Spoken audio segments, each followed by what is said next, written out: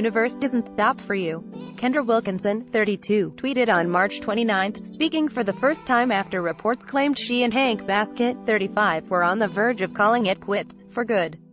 The Girls Next Door star posted some cryptic tweets that seemed to reference her marriage troubles. Whatever is supposed to happen will happen. At the end, if all you have is faith, love and positive outlook, then it's a good day.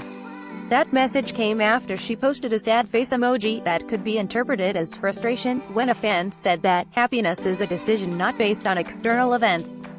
Kendra responded by saying, "Those are temporary highs." Another fan wasn't really buying what Kendra was selling, arguing that it is a decision that you have to make every second of every day.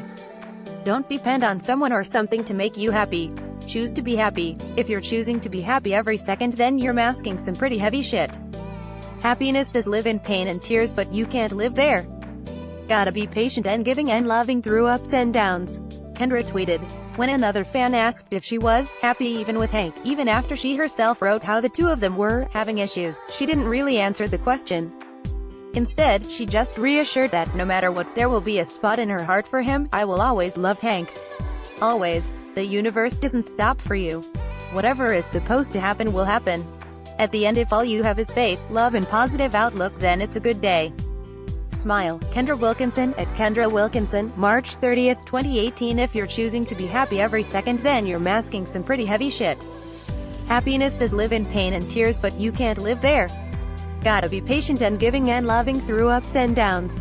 https://t.co/owixmishgozi, Kendra Wilkinson, at Kendra Wilkinson, March 30, 2018. I can't stand marital advice.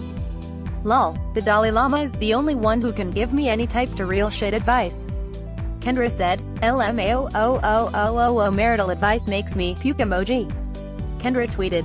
It seems that Kendra is putting her faith in the universe as she navigates what could be the final days of her troubled marriage to the former NFL player. When and if they finally call it quits, Kendra is hoping for the best, especially for their kids, Judy Baskett and Hank Baskett, Jr.